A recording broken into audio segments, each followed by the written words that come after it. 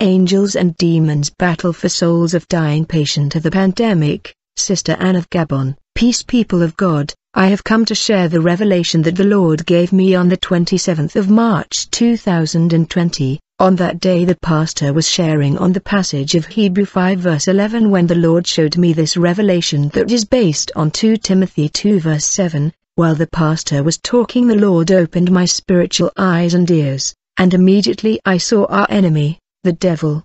He had human shape with Caucasian skin, his hair was very smooth, shining and short, his hair were really black, combed backwards as if he had plaited them, it was square like cup shape. The enemy had eyes very red because of anger. I saw that he was feeling stress and agitated, he was under pressure, and he was addressing the audience and shouting in anger and rage to his assistants, made up of demon, Satanist and evil leaders. He told them, you must change the strategy and win more souls, as many as possible. I'm not ordering you to do the possible but to do the impossible. I don't want to see any man or woman entering the kingdom of heaven, where I was kicked out and banished. Every one of them must follow me in the lake of fire and sulfur. I say all of them must follow me. Beware and make sure that none of them escape our net. If one of you fail to stop them from entering the kingdom of heaven, I will make sure that you undergo a torture and torment that you will not bear. I am not like the just man.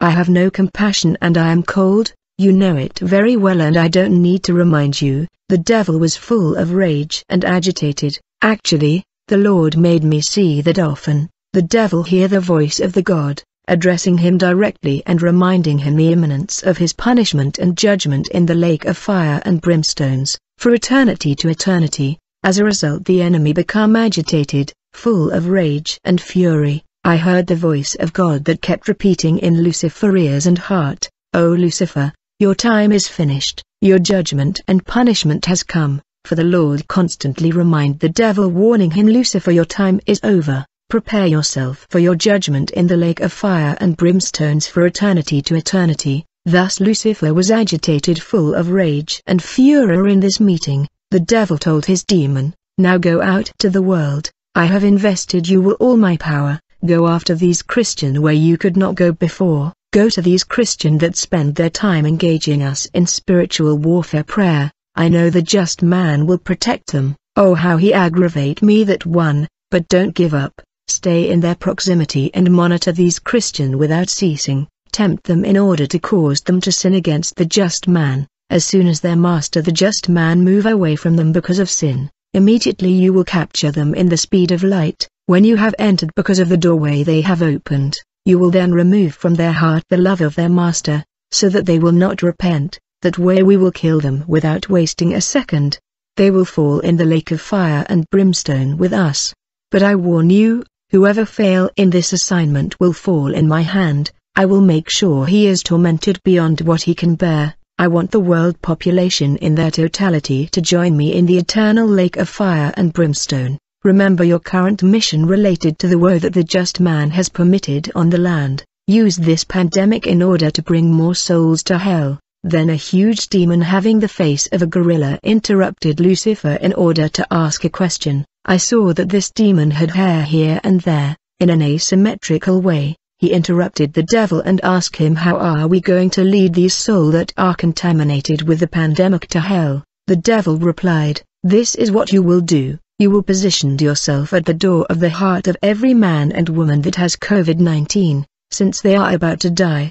Stand at the door of their heart and speak in the ears of their soul word of lies and hardness, in order to distract them, so that they would not listen to the voice of the just man that would be telling them to repent and regret their sins. For the just man has allowed this pandemic in order to cause humanity to repent, so that he will take their souls to the celestial kingdom, my former habitation. Thus you will maximize your approach and tactic. Don't miss these souls. Capitalize on all the opportunity and capture these souls. Make sure you don't miss them." While the enemy was addressing his audience, I saw millions of resplendent angels of God suspended between heaven and earth. They were shining and scintillating like crystal. The Lord angels exuded and emitted a beautiful bluish color. It was breathtaking and magnificent. There is no word to describe the beauty and splendor of these beings of light. While they waited suspended between heaven and earth, I saw another category of bright angels.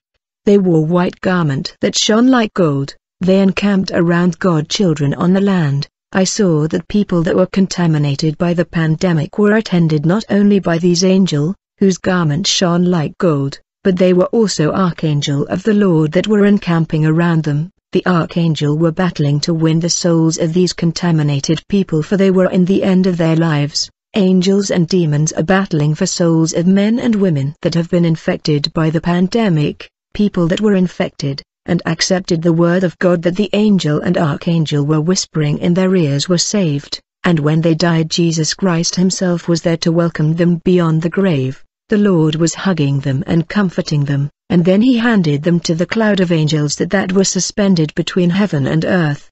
These angels that shone like gold transported these souls to the celestial world, but souls that refused to hear word of God, and preferred to hear whispering of demons, were received by demons when they die. They were transported to hell. As the pandemic is hitting global population, there is intense spiritual battle and a war for souls of people infected, that are dying. The Lord has deployed even his archangels around contaminated patient. The chief angels are whispering in the ears of these patients, urging them to repent and confess their sins, so that the Lord will lead them to the heavenly mansions of the celestial kingdom. Eternal life is granted freely by the Lord to people dying because of the pandemic if only they will repent.